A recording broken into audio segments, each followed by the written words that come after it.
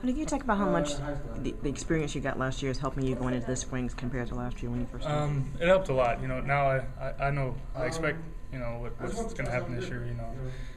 Just getting familiar with how to play football more. In high school, you don't really figure that stuff out until you get here, and the experience of coaches and stuff. So it helps out a lot. And, I think it's going to benefit me a lot this year. You got so much praise from your teammates about your work ethic last year, but what were your expectations when you came in for the past season? Just anything to help. I was a young guy. I didn't really expect to play a lot, or I just expected to just try to help as much as I could.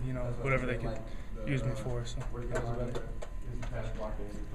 Was it like a whirlwind for you last year coming in and then playing a lot right away? Kind of overwhelming a little bit? Yeah, it was. But, there's really nothing you can do about it. You just try to do your best and not worry about any negatives. Just stay positive. Just do what you can.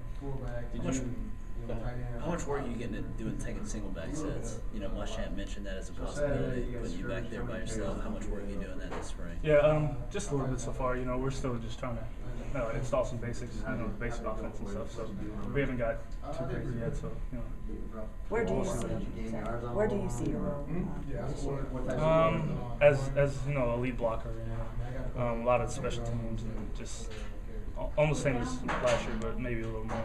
Is that what you want? Is that where you feel like you're, Yeah. I feel like that's the reason why I'm here. So, It's kind of hope that develops into a lot of fullbacks in the NFL, passes out of the backfield. Yeah. Stuff like a John Cool in Green Bay. You kind of hoping it develops into that. Maybe? Yeah, that'd be nice. It would just help me out.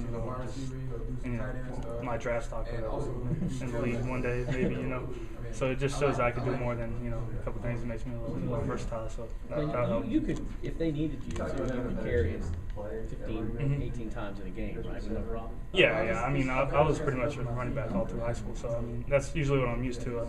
I'm just trying to still transition into blocking and all that stuff. So yeah, I think.